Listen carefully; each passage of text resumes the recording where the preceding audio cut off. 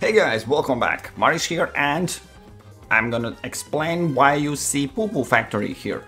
There has been an update. I'm a little bit late, but Tropico 6 after last update was in December. Now we have update number 13, and if we pay attention and we see there's a title saying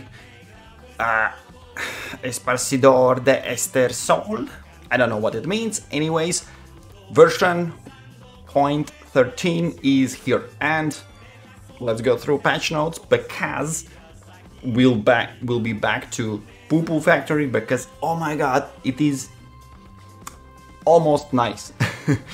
So what we have in update is blah blah blah, introduction text, nobody cares about that, but new feature is added new building and it's called manure spreader. I don't know, I haven't encountered the word manure in my life previously, so yeah, sorry. That's why I call it poo-poo factory.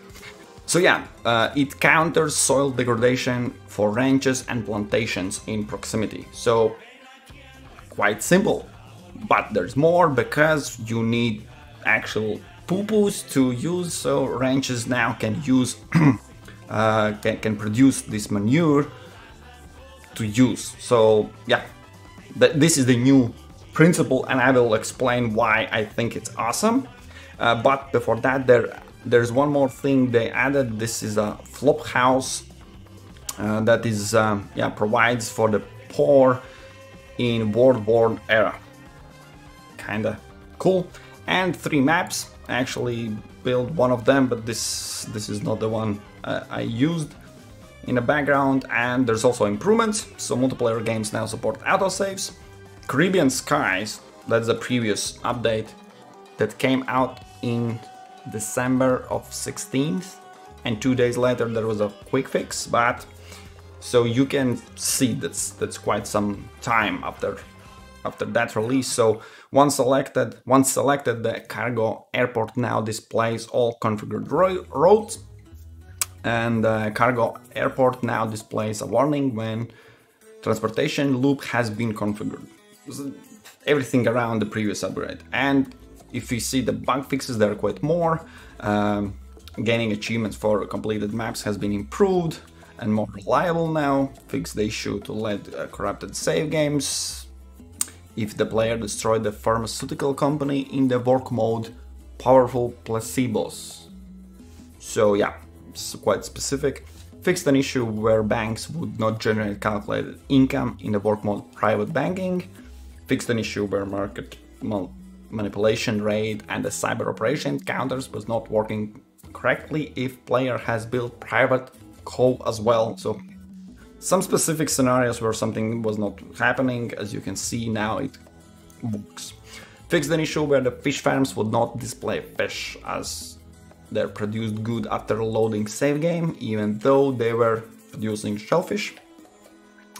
Fixed an issue where destroyed tunnels could not be rebuilt. Tunnels can no longer be damaged, but they can still be destroyed. Fixed and misleading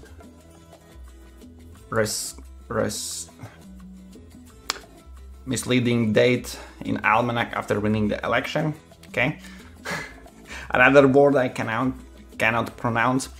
After using a martial law edict, an incorrect election date was shown in almanac. The election date has been fixed. Fixed an effects of last election speech being applied for subsequent elections when explicitly choosing to hold early elections. Oh my god, they specifically choose so long and complex sentences, so they just to bug me. I know they did it just for me. Fixed a palace configuration that prevented roads to be built near palace. Okay. Fixed the roads that could not be demolished in pause mode if built on top of previously demolished buildings. Okay. And there's a bunch for multiplayer, so fixed an issue in which players were unable to delete tunnels after relocating buildings when within multiplayer sessions. The in-game user interface will now stay in correct position. Then, specifically for Caribbean Skies multiplayer, fixed an issue where cargo airports could be used to steal goods from other players. Sounds good. Fixed an issue where cargo airports changed names after loading the save game. And then just Caribbean Sky fixes. I will just remind you that 4 months passed and only now Caribbean Skies are being fixed. So fixed an issue where the fertilizer bomb could not be used when the player is in depth. Fixed several graphical and placement glitches. Drone to home deliveries Zeppelins now offer more time to load goods before leaving the station. Fixed an issue where modernizing ranges set drone roads to inactive, and fixed an issue where the visual speaker progress could be lost. And of course more. Caribbean Skies mission preventing Armageddon.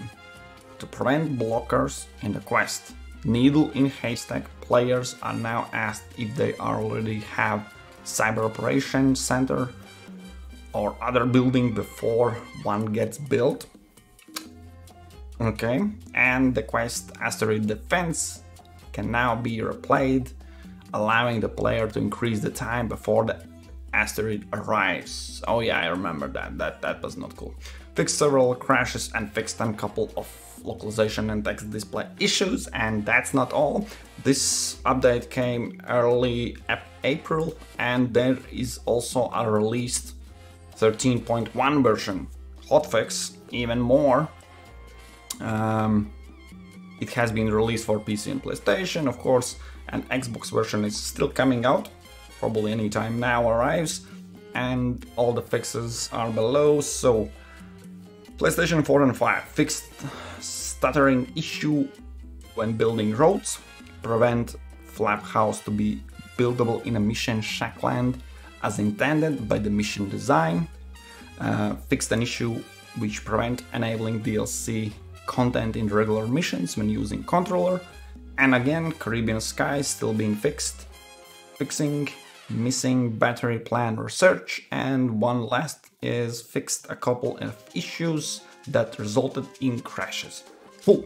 So that's oh seriously, oh my god, why Nvidia you keep crashing my awesome face. But yeah, I'm here, should be fine. That's the patch notes, and let's jump quickly in the game. I will show you what's this new poo-poo factory manure spreader. So this is a building, and I need to just point out, as far as I remember, probably one of the first tropicals, there was no fertility, but in general all tropicals had the point where you can choose between monoculture, where it degrades the fertility, or then you need to choose multiculture, which is trade-off, whatnot. So it took 20 years. First Tropico came out 20 years ago, and only now we have something that kind of, because we have ranchos and there's obviously this manure kind of logically, but only now we have a building that prevents this fertility going down. And I just wanted to test how it works. This is just random map generated. As you can see, I have all sugar plants, doesn't matter. And yes, it works kind of awesome. I need to point out that, first of all, I had 1, 2, 3, quite a lot of plantations in the zone, and it does not work like that. That if the building is in the zone, then basically that's it. It's being just delivered. It works a little bit differently. It works like a zone. And to see precisely, so far I found, okay, hard to explain. Okay, I know the way how to explain. If you take a look, for example, specifically on sugar, this is originally the fertility for specific crop, right? Because if you switch the corn, for example, you cannot change this fertility. If here local value is 0, it will be always 0. But what can be done is, for example, this is the area where everything is green, it degrades by time, and you can bring it back up to the same value it was before. Never above, but to the same level. And that's where the zoning begins, because you see, this is green, but you don't know if this is basically yellow because it was yellow before, or it can be improved to green. You don't know that information. That's pretty hard to understand because there is no total fertility. As far as I remember, let me quickly check. Oh, soil degradation. Yes, there is. So soil degradation is the one that you're looking for, where it's basically combinations of everything. And you can see there's, I commenced another test, and the zone, as you can see, it's brighter. Another way you can just pick up this new building, and this automatically shows the zoning. And you can see this is a bit brighter. So yes, one more spreader needs to be added here. Despite the fact I literally have 2 of them, and still it somehow weirdly makes this, yeah, well, one more is needed, at least one more. And if you're thinking about how this manure spreader works, it's quite easy. 3 people workplace, upgrades can be, they are not locked by anything, you can upgrade right away, increasing quality and manure, amount of manure you can have. And then you need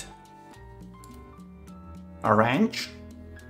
For example, any ranch can be used. Cattle ranch, I build a pig ranch, crocodile. Yeah, even crocodiles.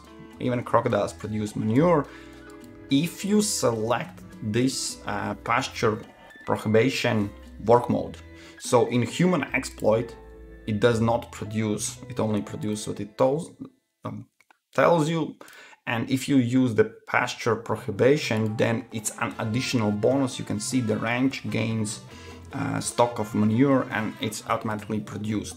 And there's one more. If you use cattle ranch, you can use human exploit, because there is a special manure fertilizer that when it's built, they still, basically the cattle ranch, when it's upgraded, it will be always whatever work mode you have producing manure. So there's no reason, well, this, besides the fact that still to decrease fertility, to not decrease fertility, you need this prohibition used.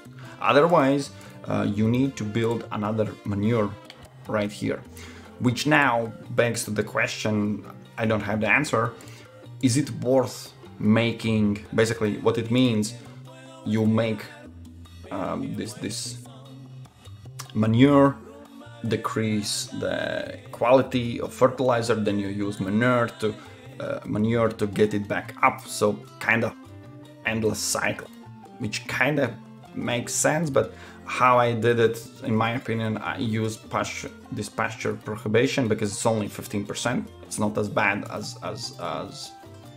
plantations, because for plantations it is literally 40% decrease. If you have one culture, you need different cultures, but I need sugar, I don't need anything else. So yeah, that's that.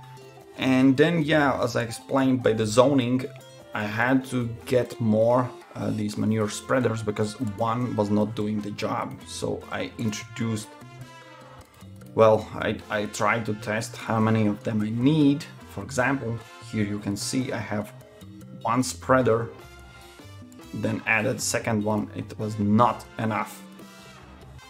So here, let's try to take a look.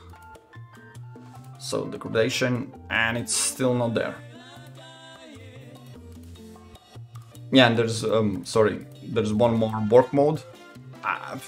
There's absolutely no reason to use it because one is widespread. It basically works in huge area. If you use this concentrated, look at the size.